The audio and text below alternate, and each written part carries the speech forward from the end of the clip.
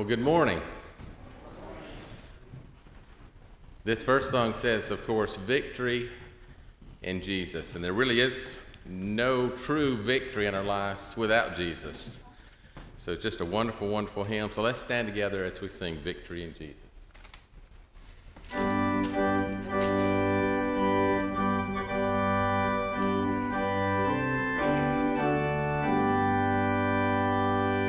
I heard an old story, how the Savior came from glory, how he gave his life on Calvary to save a wretch like me. I heard about his groaning, of his precious blood atoning. Then I repented of my sin and won the victory. Oh, victory in Jesus, my Savior, forever. He sought me and bought me with his redeeming blood. He loved me ere I knew him, and all my love is to him. He plunged me to victory beneath the cleansing blood. I heard about his healing, of his cleansing power revealing, how he made the lame to walk again, and caused the blind to see. And then I cried, dear Jesus, come and heal my broken spirit. And somehow Jesus came and brought to me the victory. Sing it out this morning.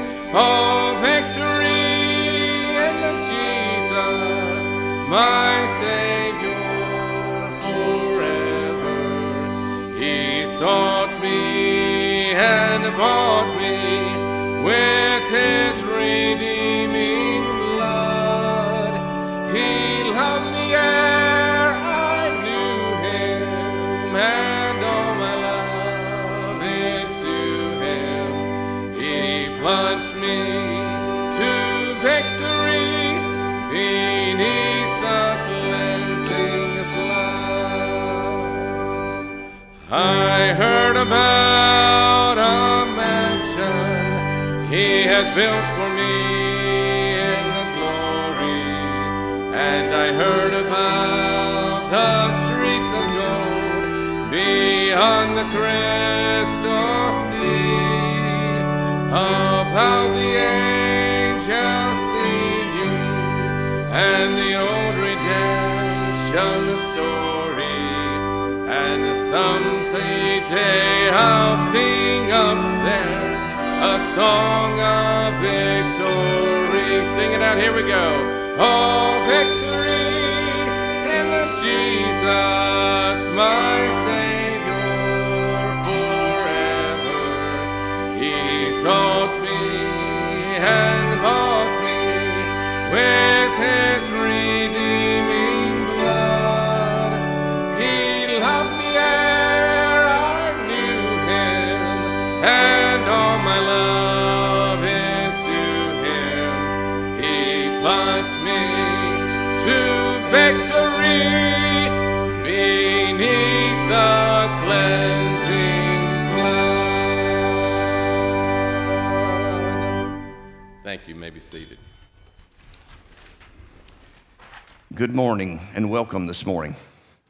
It's good to see you all here.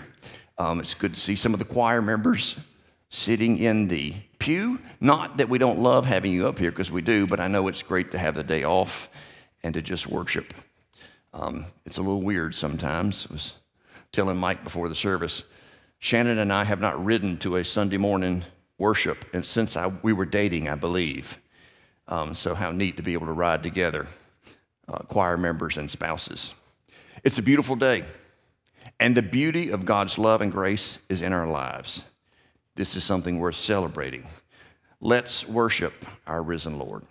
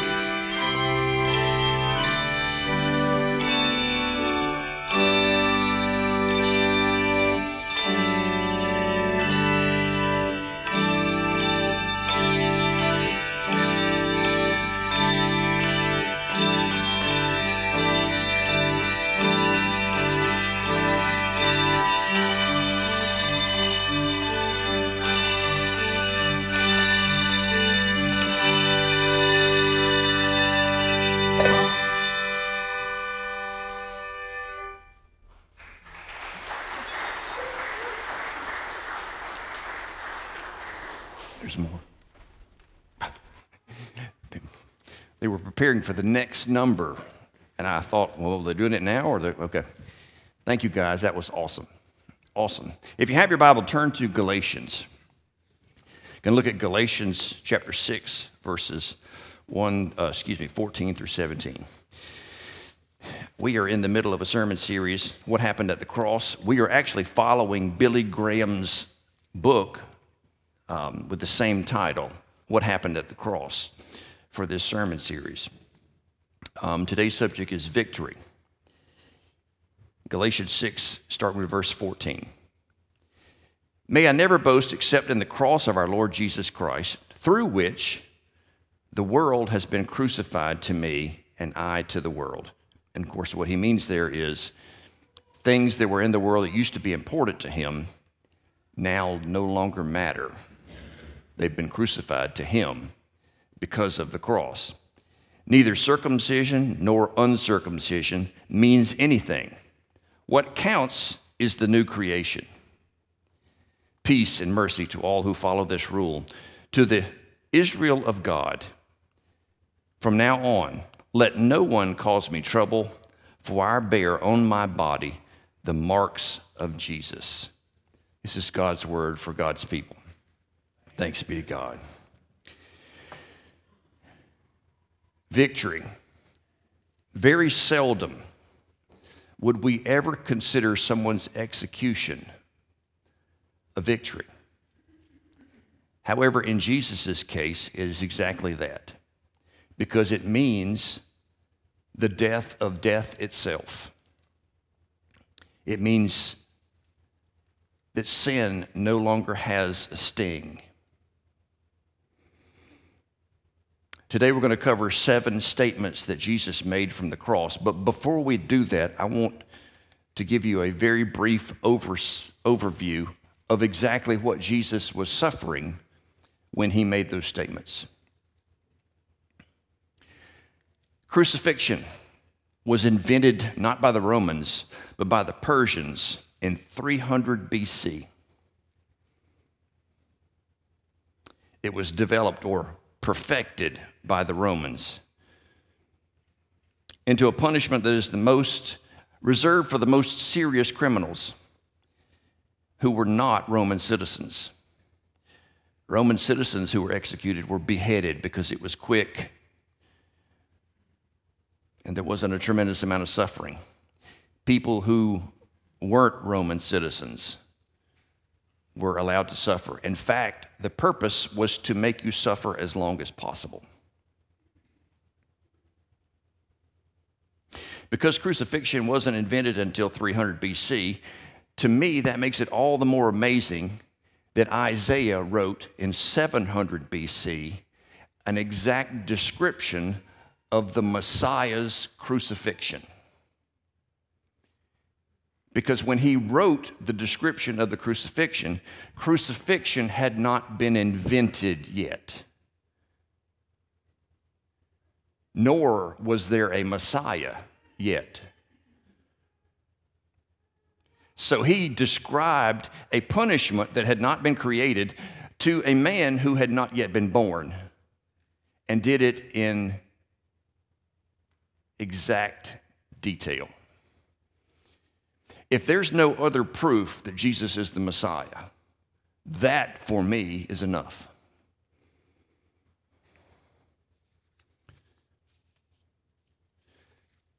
One of the ways that the Romans perfected crucifixion is with scourging. Before you went to the cross, you were scourged. If you could pull up our picture for us. This is a drawing of a scourge. It's not just a whip. People say Jesus was whipped. Well, I would not even call it whipping. It's more of a beating. And a scourge had within it lead pieces for weight, jagged pieces for cutting. And they would beat you standing on one side and beat the other side of your back until there was nothing left to beat, and then go stand on the other side and beat the opposite side.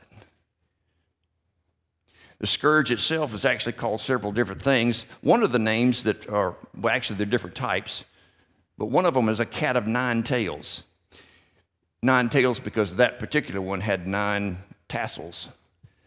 But the reason they call it a cat is because the metal, the shards of metal, were actually intended to stick in the flesh, like a cat's paw.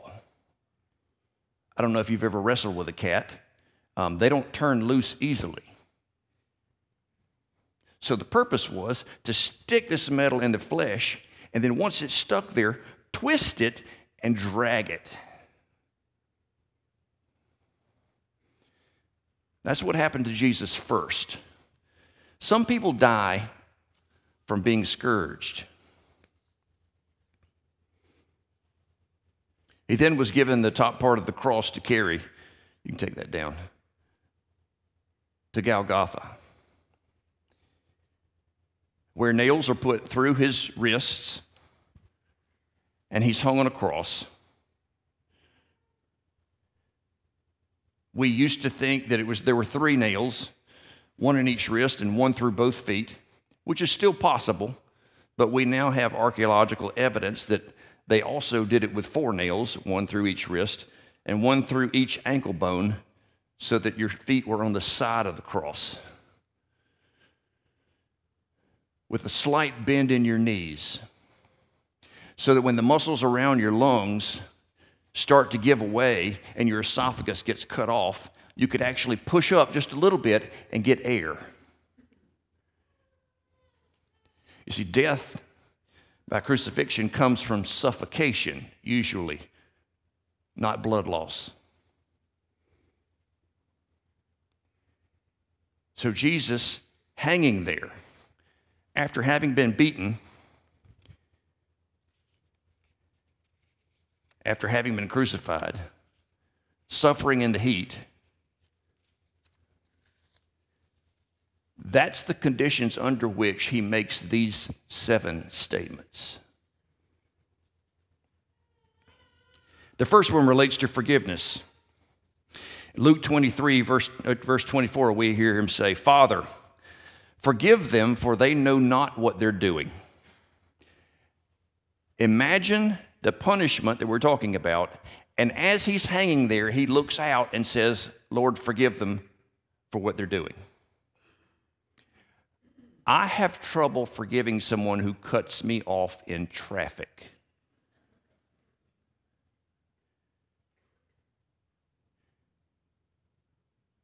What kind of amazing grace does it take when you're hanging on the cross to ask your Father to forgive those who put you there?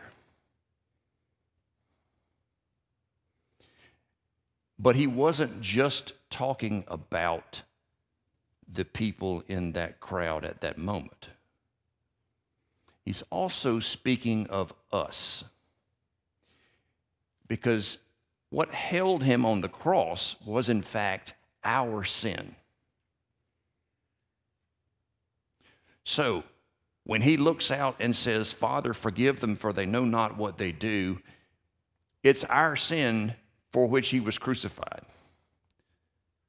So he's also speaking to us. He's not just talking to the Roman soldiers who are casting lots to see who gets his tunic, but he was speaking of us.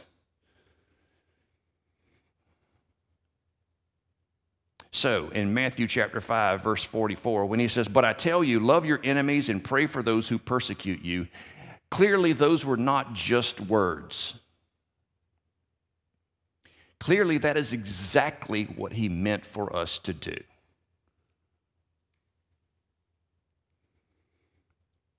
The second thing he said had to do with salvation. Luke 23, verse 39. One of the criminals who hung there hurled insults at him. "Are you the Messiah? Save yourself and us." But the other criminal rebuked him. "Don't you fear God,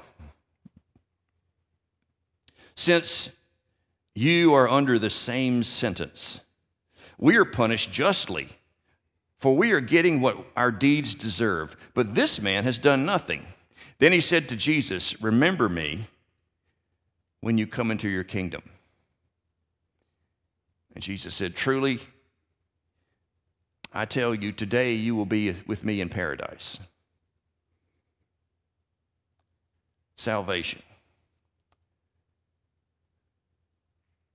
I'd like to point out that the thief on the cross that had a promise from Jesus to be with him in paradise that day was baptized neither by submersion nor sprinkling.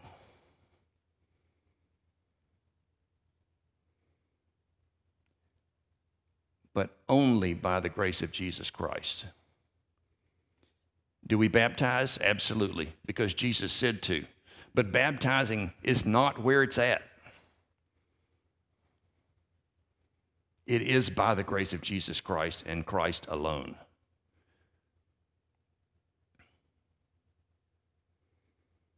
I'd also like to point out, of the two criminals, one ridiculed Jesus, but also said, save yourself and us.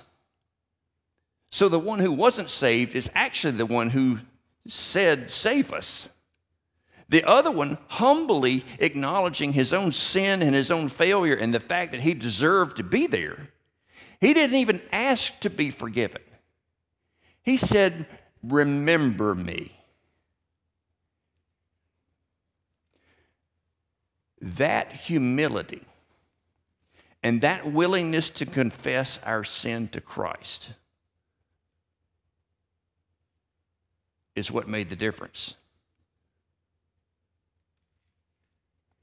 It is about our heart. The third thing he said from the cross had to do with comfort. John 19, verses 26 and 27. Jesus saw his mother and the disciple whom he loved standing there. It's in the Gospel of John, so the disciple that he loved was John. So he's trying to be humble, but it's not working. And he said to her, woman, here is your son, not meaning him, but John.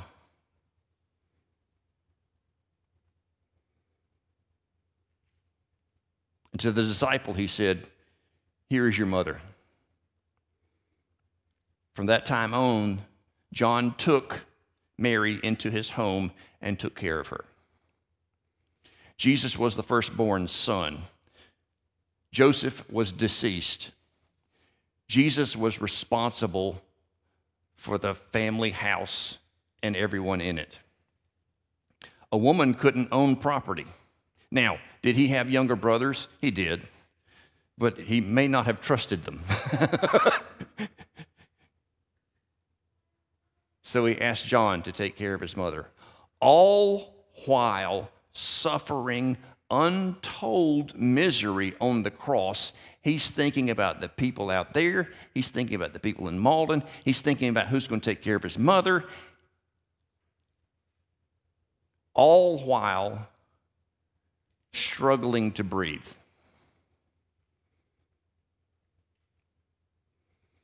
The fourth thing he said had to do with reconciliation. John chapter 12, verses 27, 28. This is not from the cross. He said, now my soul is troubled, and what shall I say? Father, save me from this hour? No, it was for this very reason that I came to this hour.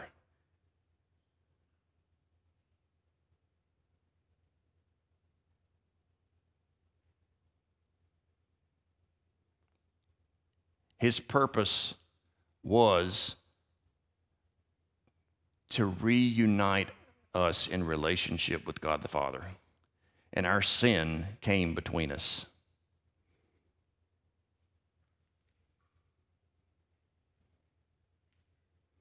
Hebrews chapter 9, verse 22 says, without shedding blood, there is no forgiveness.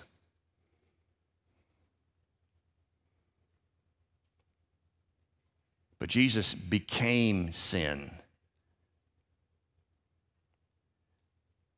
so that it might be destroyed. Jesus says from the cross, Father, why have you forsaken me? And the reason his Father had forsaken him is because God can't look upon sin. And all the sin in all the world is placed upon Jesus. And his Father turns his head the other way.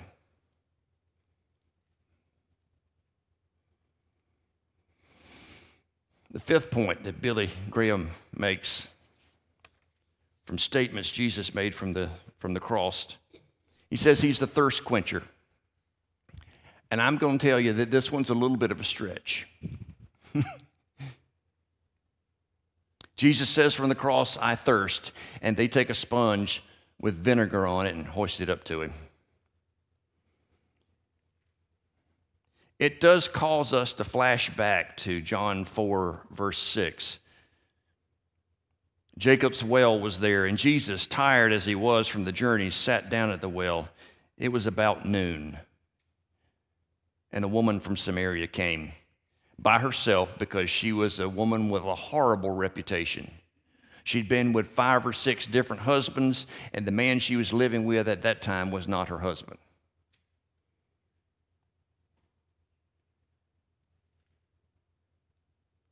Jesus said, I'm thirsty. Can you give me some water? She said, you're a man from Jerusalem. Why would you ask me for water? They weren't even supposed to speak to each other. Well, if you knew who it was that was asking you for water, you could ask him for living water. She's like, are you some kind of prophet or something? Because that's a weird thing to say otherwise. And then he told her all about her life. And she ran into Samaria. Even with her terrible reputation, people listened to her because she was so excited. I met a man. And people were like, you've met a lot of men. She said, no, I met a man who knew everything about me from my birth all the way through to now. He's the Messiah. And all of Samaria came out and received grace because of her. Clearly, Jesus does thirst for people's souls. I don't know if he ever got water or not.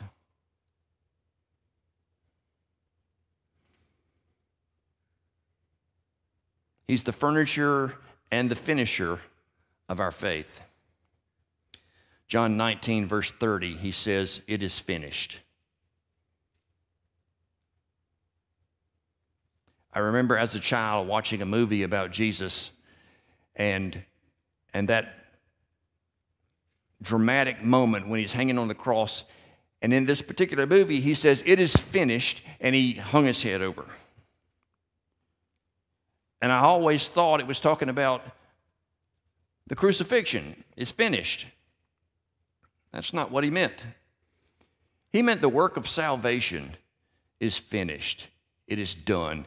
The thing that he came to earth to do, the 33 years that he spent here, completed, done, it's finished. Because right after that, we're told that the curtain in the temple was torn from top to bottom. The curtain that separated the Holy of Holies from the rest. The curtain that had the Ark of the Covenant, the mercy seat where God resided, torn in half. That curtain that symbolized the separation that exists between God and humanity. That curtain that represented our sin that separated us from him, torn in half, because the work is finished.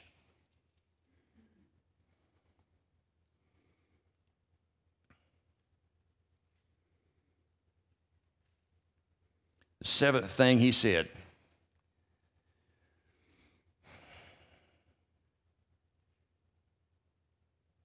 Luke 23, verse 46, Father, into your hands I commit my spirit. When he said this, he breathed his last.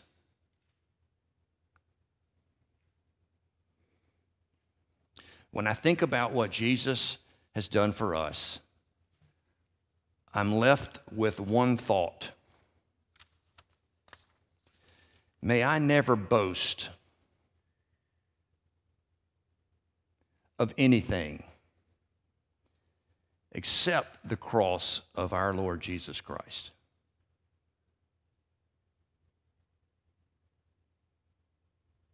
Let's pray. Lord, in the life of your Son Jesus, we see love and grace.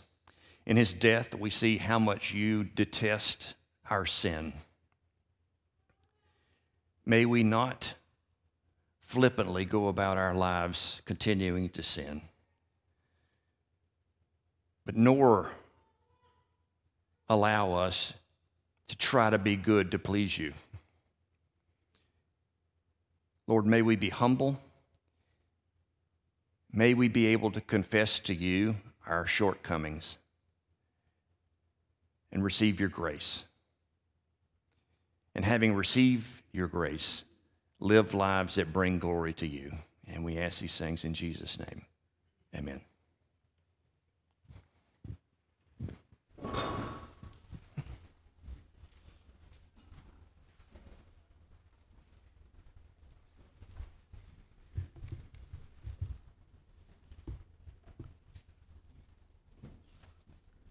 It's kind of hard to say something after a message like that, what Jesus did for us.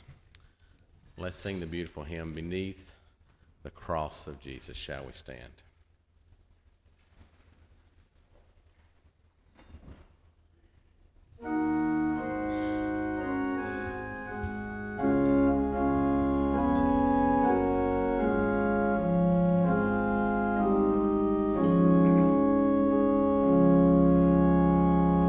Beneath the cross of Jesus, I fain would take my stand. The shadow of a mighty rock within a weary land, a home within the wilderness, a rest upon the way from the burning of the noontide heat and the burden of the day. Upon that cross of Jesus, mine eyes at time can see the very dying form of one who suffered there for me. And from my stricken heart with tears to wonders I confess, the wonders of redeeming love and my unworthiness. I take across thy shadow for my abiding place. I ask no other sunshine than the sunshine of his face, content to let the world go by, to know no gain or loss. My sinful self, my only shame, my glory on the cross. If you would remain standing, please. Let us join together as God's church, using the Apostles' Creed, affirm what we do believe. I believe in God the Father Almighty, maker of heaven and earth, and in Jesus Christ, his only Son, our Lord, who was conceived by the Holy Spirit, born of the Virgin Mary, suffered under Pontius Pilate, was crucified, dead, and buried. The third day he rose from the dead. He ascended into heaven and sitteth at the right hand of God the Father Almighty. From thence he shall come to judge the quick and the dead. I believe in the Holy Spirit, the Holy Catholic Church, the communion of saints, the forgiveness of sins, the resurrection of the body, and the life everlasting. Amen. You may be seated as we continue in worship as the ushers receive the morning offering.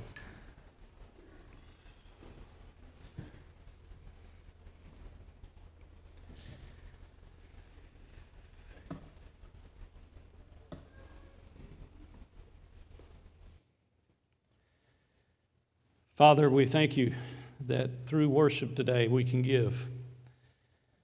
Giving is worship, and worship is giving. So accept your tithes and our offerings. In your name, amen.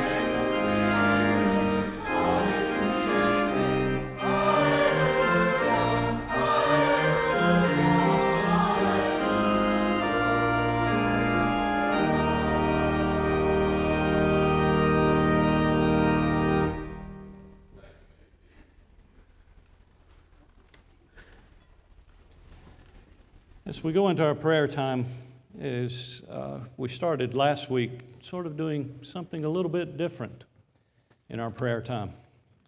And that's to give you the opportunity to pray, rather than us just standing here and praying on your behalf. So here's what we're asking you to do. If you're able, and if you so desire, is to look through the list and choose one or two names, come to the altar, kneel and pray for them.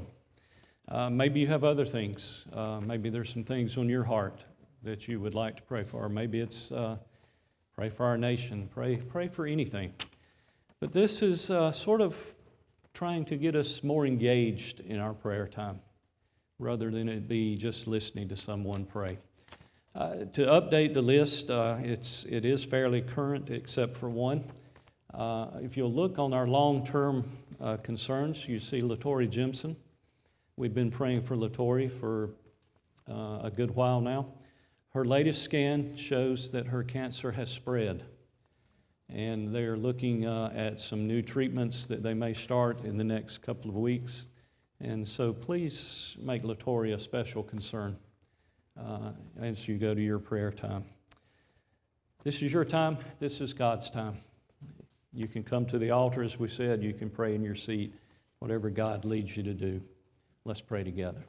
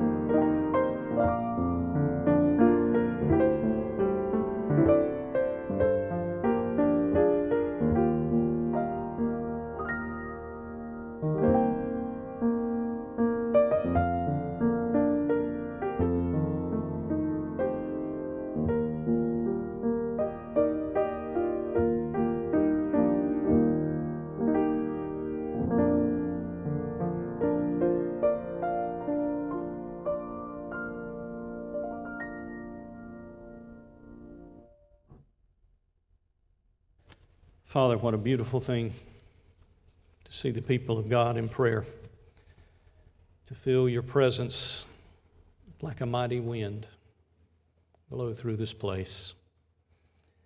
God, hear our prayers and give us an answer. Thank you for the victory that Christ brings to us through the cross. And it is in his name that we pray together. Our Father, who art in heaven, hallowed be thy name. Thy kingdom come, thy will be done on earth as it is in heaven. Give us this day our daily bread, and forgive us our trespasses, as we forgive those who trespass against us. And lead us not into temptation, but deliver us from evil. For thine is the kingdom, and the power, and the glory forever. Amen.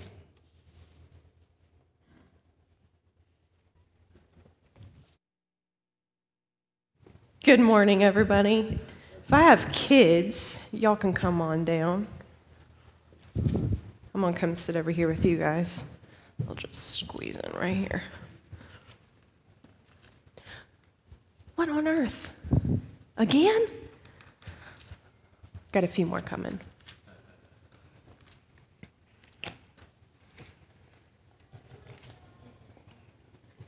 You can sit right there, buddy. You can sit right there. Can you see right there? Zoe, can you see? All right. All right. So last week, we went all the way to the very beginning of the Bible. Now, I'm not going to go nearly that far back today, but pretty close. Now, when Jesus came into Jerusalem, they were celebrating something called Passover. Now, what on earth is the Passover? I'm going to talk about that today. All right, so Israel was in slavery in a place called Egypt. Do you know what story I'm getting ready to tell? Can you take a guess?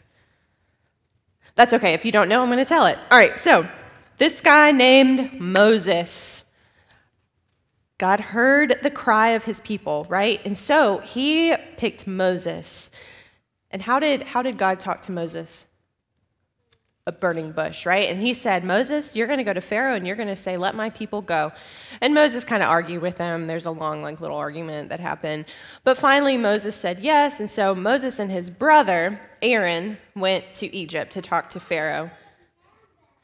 She sure is. Do you want to come sit over here? Come on, bud. You can sit right there. All right, so Moses goes to Egypt. Do you think Pharaoh says, yeah, I'll let your people go. Yeah, I'll get rid of my free labor. Yeah, y'all can just walk on out of here. Do you think that's what Pharaoh said? Nope. He said, no way. Who is this God? I don't have to listen to him. So God sends 10 plagues. All right, let's see if we can guess what these are. We're going to go through them pretty quick. What is this one? Can you guess? Yes, when he turned the Nile into blood. All right, so that was number 1. Did Pharaoh say, yep, y'all can go? Nope. So here's number 2. What is number 2? Frogs. I hate frogs. All right, so did Pharaoh say, yeah, y'all can go? Nope, he said no. All right, what is this one? Gnats. Gnats everywhere, just all over the place. It's like mosquitoes, right? It's just everywhere. They're annoying. Did Pharaoh say, yep, y'all can go? Nope. All right, so here's number 4. Then he sent some flies. All right, did Pharaoh let his people go? Nope. All right, what do you think this one is? Going to bed. It looks like going to bed, but they were really sick, right? And so all they could do was lay in bed. So they got really sick. Everybody in Egypt got really sick, and they didn't know why. Did Pharaoh say, yes, they could go? Nope. So here comes plague number 6. Who can guess what this one is? This one's pretty nasty. Boils. Oh, boils all over their skin, all in Egypt. But did Pharaoh let the people go? Nope. So here comes plague number 7. What is this one? Lightning and hail, right? All over Egypt. It destroyed their crops, everything. Did Pharaoh let his people go? Nope. All right. Number 8. What is this one? Locusts. Nasty. Again, messed up all of their crops. They were everywhere. They were in their bed. They were all over the place. Did Pharaoh say, yep, y'all can go? Nope, he was stubborn. He was very stubborn. So God kept on showing him, I am God, I am God. What is this next one? Can you guess? Darkness. Have you ever been in a cave? Okay, so when you're in a cave and they turn off all the lights, there's zero light coming from anywhere. And when you're standing there, you can't even see your hand in front of your face. So that's how dark it was in all of Egypt. But did Pharaoh let his people go? Nope. All right, so number 10 was the harshest and the worst one of all. And this is where we get the term Passover. So God, in his final show of how mighty and amazing he was, decided to send the angel of death. Now, he said, all you have to do is just put blood on the doorpost. And if you put blood on the doorpost, the angel will fly and pass over you. So, do you think the Egyptians and Pharaoh did that? Nope, because they didn't believe in this God, right? But do you think all of Israel did? So, all of Israel put the blood on the doorpost. And what do you think happened when the angel came and he saw this blood? He passed over them. So where do you think we get the term pass over? From the angel passing over. So God had this plan, right? We talked last week about how when Adam and Eve sinned, God had this great rescue plan, and this was a part of it. Now, God rescued Israel from Egypt, but did you know that God rescued us? Rescued all of us? Can you guess how God rescued us? It's the reason we celebrate Easter. It's a Sunday school answer, guys. Jesus. Thank you. Yes, God sent Jesus to die for us, right?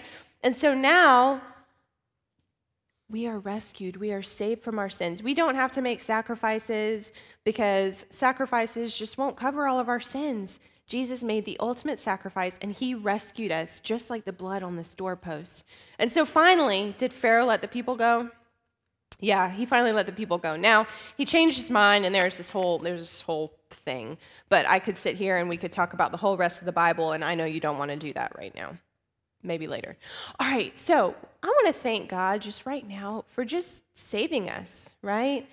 Jews celebrate the Passover still, because they don't believe that Jesus came and died for our sins. So we're just going to pray right now and just thank God for the amazing gift that he gave us. So let's pray together. Dear God, we just thank you so much that you loved us so much that you sent your son. God, we don't deserve it. God, we are sinful. We always break your rules, but God, you loved us and you sent Jesus to die for our sins, and he is the ultimate sacrifice once and for all. And so now you just pass right over us. You don't look at our sins, God, because we are covered with the blood of Jesus. God, we love you, and it's in your precious name we pray. Amen. All right, I got treats for you guys. I'll give these to you during Sunday school, okay? But you guys, make sure you ask your grown-ups before you eat them.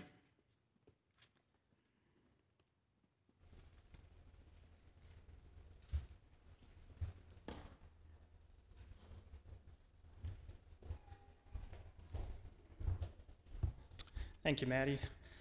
Good morning. Just have a few announcements that we want to mention to you all today. We want to remind you all that our next Wednesday evening meal is coming up on April the 6th. So that's not this Wednesday, but the following one. Please register ahead of time by Monday, April 4th, so we can get that ready for you all. Also, this week we had 76 people report 1,970 miles to our walk to Jerusalem, which leaves 1,371 miles to go. So we can reach Jerusalem this week, and we can start making our way back to Malden by Easter. So keep up the great work. Keep on walking and praying as we go. And lastly, we just want to mention the youth and children were able to raise $2,970 for Water Mission. We also had a great time at our Walk for Water yesterday. It was a beautiful day, and we were able to go out and celebrate that together. And the children actually beat out the youth in our little competition, so congrats to them, and just thank you all for your support. And now I believe we have another handbell special for you all. John, you were supposed to wear shorts today to show off those shaved legs, right?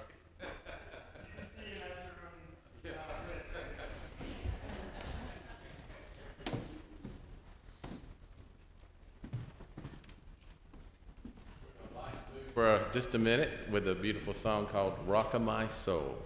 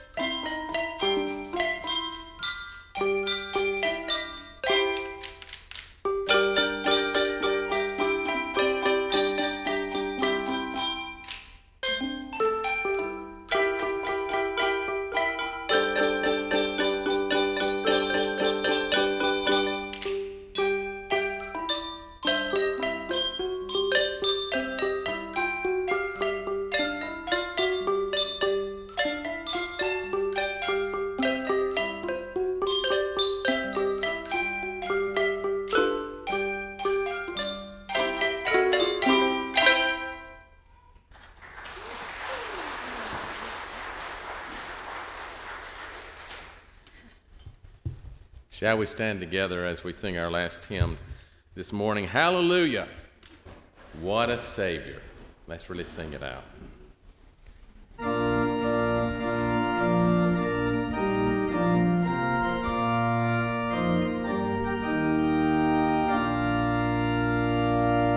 Man of sorrow, what a name for the Son of God who came, ruined sinners to reclaim. Hallelujah! What a Savior, bearing shame and scoffing rude, for my place condemned he stood, sealed my pardon with his blood. Hallelujah! What a Savior, guilty, vile, and helplessly, spotless Lamb of God was he, full atonement can it be? Hallelujah, what a Savior, lifted up was he to die, it is finished was his cry, now in heaven exalted high. Hallelujah, what a Savior, when he comes our glorious King, all his ransom home to bring, then anew this song will sing. Hallelujah, what a Savior.